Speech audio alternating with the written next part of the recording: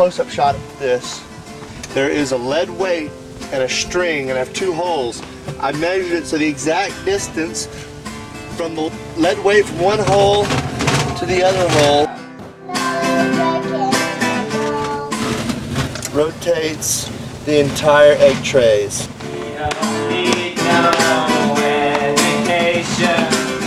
I move it to the other side,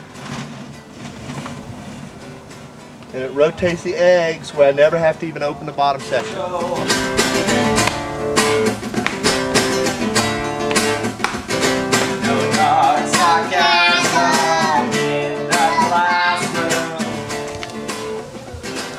You'll put these in the incubator.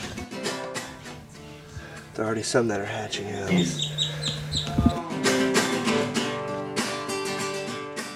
One more day's worth. Hey! Teachers! Leave them kids alone! I'm working on a chicken box. Inside of a chicken box, chickens have to have a 100-degree temperature in their first week of life. This is made for a free-range coop you can take around. All in all, you're just a... No break in the wall.